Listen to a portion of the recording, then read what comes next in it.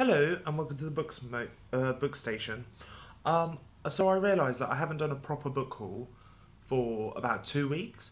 I mean, there was an unboxing of the Miss Peregrine's box set, but that was really it. So I'm here today with a book haul. I have 10 books to show you. So I'm just going to get started. So the first book I have to show you is Slasher Girls and Monster Boys.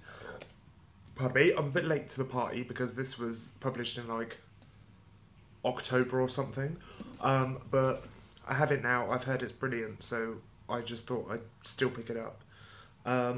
So this is a collection of short horror stories written by really famous YA authors.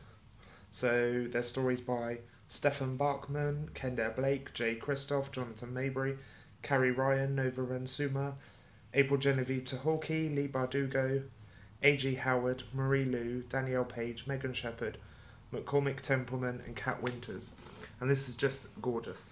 And like I said, it's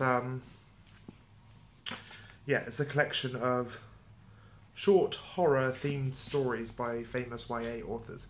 So I got that.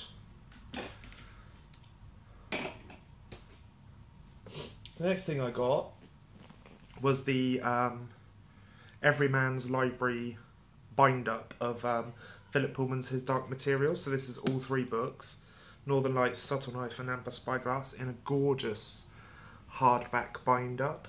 It's amazing. Look at that spine. It's just gorgeous. And this also has a ribbon bookmark, which is nice. So I've never read His Dark Materials, but I've seen The Northern Lights. Was it The Northern Lights, the film that they made? And that was a pretty good film. I enjoyed that. But yeah, I've always wanted to read this trilogy, so I thought I would get this beautiful edition. And it's going to look gorgeous on my shelf. But I just think it's absolutely stunning. I love this edition. Okay, the next book I picked up was The Bazaar of Bad Dreams by Stephen King. This is a collection of short stories from him. I don't read much Stephen King, but I would like to. I mean, I have a few of his other books.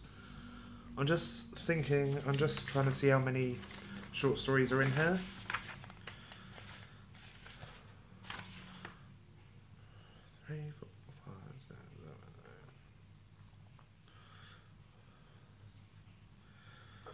Okay, there's 20 short stories in here. Yeah. And I believe they're all a bit creepy. Well, because it's Stephen King, they will be a bit creepy. And they all centre around, like, dreamscapes and stuff, I believe. But this cover's gorgeous. And, yeah, I just heard really good things about this. I then got Railhead by Philip Reeve, which is gorgeous. Look at this. How awesome is that? And also, under the dust jacket, it's this, like, futuristic silver. And it's just beautiful. And this is a sci-fi novel. Not sure what it's about, but it's about a guy called Zen Starling. Yeah. But I'm not sure what it's about. But I think this is Philip Reeve's first sci-fi, YA sci-fi. On the back it says, meet Zen Starling, rebel, adventurer, imposter, liar, hero, enemy, ally, destination, unknown. And they all spell out Railhead. But yeah, I thought it sounded good, and it's got a gorgeous cover, and it's beautiful under the dust jacket, and oh, just hit myself in the face with a book. And yeah, I think that's awesome too. But yes, I'm excited for this. I love sci-fi, so should be a good time. I then picked up a Darren Shan book. This is The Thin Executioner. Yes, I used to have this, but it was in a really tall paperback and I didn't like the format. I tried to read it in that format and I just hated it. So I saw the hardcover for £1, so I picked this up. I'm not sure what it's about. It's about a guy called Jebel. In a harsh, unforgiving world of slavery and glorified execution, one boy's humiliation leads him to embark on a perilous quest to the faraway lair of a mysterious god. It's a dark, brutal, nightmarish journey which few have ever survived. But to Jebel Rum, the risk is worth it. To retrieve his honour, to win the hand of the girl he loves, to wield unimaginable power, and to become the Thin Executioner. So I thought it sounded really good. And like I said, I prefer this format to the one I had. I then picked up Soundless by Rochelle Mead, who is the author of Vampire Academy and Bloodlines. But this is a standalone fantasy about a girl who lives in this world in China or something. It says in a mysterious... I'll read you the back because it's not very long. For as long as Faye can remember, there has been no sound in her village. Her people are at the mercy of a mysterious faraway kingdom which delivers food in return for precious metals mined from the treacherous cliffs surrounding them. When villagers begin to lose their sight, their rations shrink and many go hungry. Faye's home, the boy she loves, and her entire existence are plunged into crisis, under threat of darkness and starvation, until one night Faye is awoken by a searing noise, and sound becomes her weapon. So it sounds really good, and it's a standalone YA fantasy, which you don't see many of. And I've heard mixed things, but I'm looking forward to it. It's very short, so should be a good time. I then picked up The Haunting of Sunshine Girl by Paige Mackenzie. This is a web series on YouTube. I'm not sure what it's about. I've never watched any of the videos, but it's like a horror. I've heard the book and the web series are similar to like Paranormal Activity. I like Paranormal Activity up till number 3, where it just got a bit ridiculous, so I'm not sure how I'm going to feel about this. But I picked it up. It's quite short, so I'm looking forward to it. It does say on the back, in that place where you're more asleep than awake, I hear something. A phrase uttered in a child's voice, no more than a whisper. Night night. Ooh. I then picked up Illuminae by Jay Kristoff and Amy Kaufman.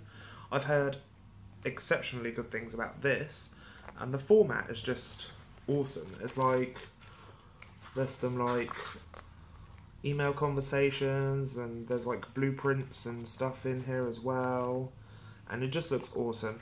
And I know it's about, apparently it's quite difficult to explain, but it's about like, okay, I'll read you the back, it might make more sense. The year is 2575 and two mega corporations are at war over a planet that's little more than an ice-covered speck. Too bad nobody thought to warn the people living on it. With enemy fire raining down on them, Ezra and Cady have to make their escape on the evacuating fleet, but their troubles are just beginning. A deadly plague has broken out on one of the spaceships and it's mutating with terrifying results. Their ship's protection is seriously flawed. No one will say what is going on. As Cady hacks into a tangled web of data to find the truth, it's clear that only one person can help her, Ezra, and the only problem with that is they split up before all this trouble started, and she isn't supposed to be talking to him. So it sounds really good, and again, another sci-fi, which I love.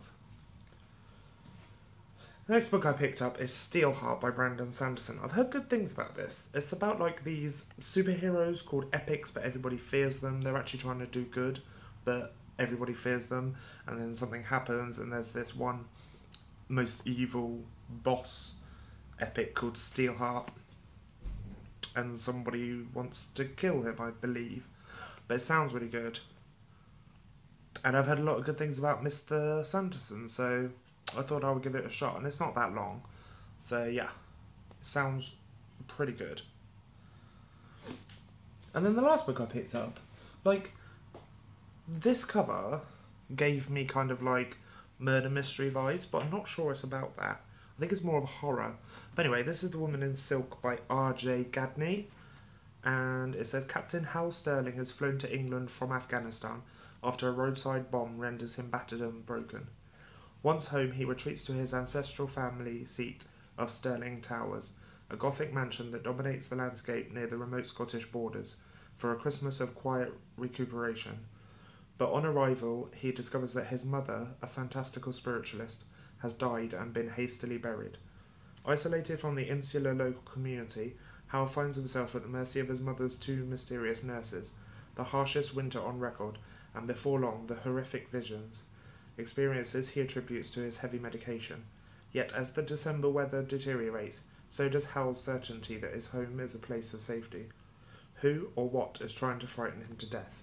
So it's kind of a murder mystery, but it's more about the son Hal and him being like plagued by visions and trying to figure out where these visions are coming from. But the cover is absolutely gorgeous. Look at that house, proper creepy, and the lake with the so beautiful. But yeah, it sounds really good, so I thought I'd give it a shot. So yeah, that is my book haul. It's quite a lot of books, but then I haven't done a book haul for 2 weeks, so that's expected. I haven't done much reading lately, but that's because work has been super busy because we've been building up to the Christmas break, which has now started.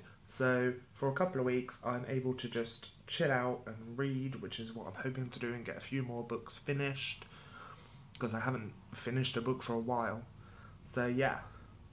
So there you go. If you like this video, please give it a thumbs up. If you wish, you may subscribe. Talk to me about any of the books that I showed you today, or any books in general.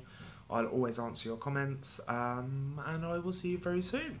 Goodbye, and if I don't see you before, which I doubt, have a wonderful Christmas. But I think I'm going to see you before anyway, so yeah, see you later.